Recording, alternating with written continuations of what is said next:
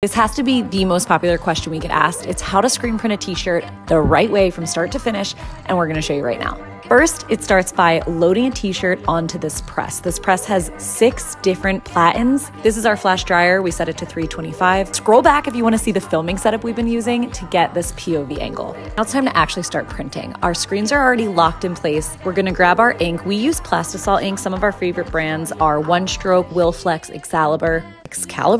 We like these because they're opaque, but vibrant and durable. You can kind of tell with how black this black is. This design is 3 screens, so once the outline's done, our master printer is gonna grab the second screen and load it up with this like mustardy brown looking color, and not my favorite, but I think the design is a teddy bear, and that's why we're giving him this teddy bear color. This is when the fun happens because we do this thing that screen printers don't normally do, but we like to call it splash printing, where it's like a tie-dye effect. And then we take a step further and do zigzags with the squeegee. Please look at the result. Have you ever seen a shirt like this before?